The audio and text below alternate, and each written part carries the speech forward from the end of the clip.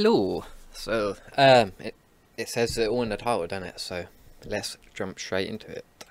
So, the first thing first is we're going to go into edit mode, hitting tab, and if we hit W and do subdivide smooth, we get like a kind of round ball thing. So we're going to scale that out along the X a little bit, and now we're going to hit subdivide and then subdivide smooth. It's important to do it in that order. And now we kind of got something looking a bit like a brain. Well, what we're going to do now is quickly smooth that, and we're going to add a subsurf modifier. I'm going to hold down Control and hit 2. Did that add it? I don't know if it did. No. Okay. Go into object mode, Control and 2. Make sure we've got the object selected and do it. So that will smooth out our brain. And now basically what we're going to do is just go around and select some parts where we kind of want the wrinkly part of the brain, and we'll going to extrude these out, so make sure you make it of a bit of a random pattern thing going on.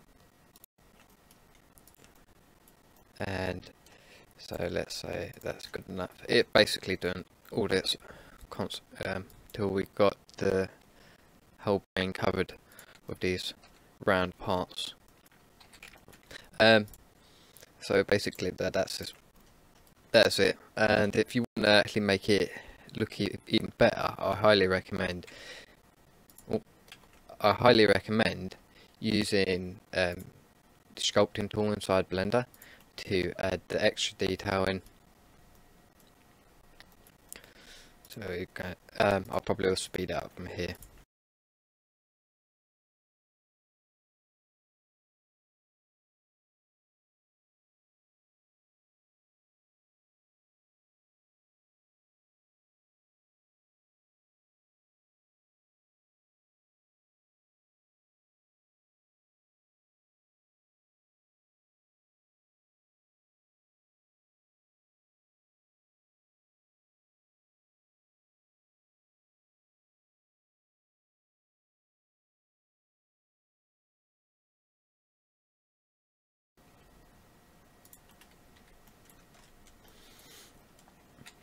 So after that, you should end up with something looking like this.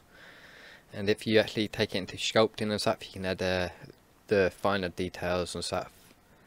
But yeah, that's basically how you can make a brain in Blender. So I hope this was insightful. If you liked it, give it a like. If you want to see more stuff like this, don't forget to subscribe. And until next time, catch you later.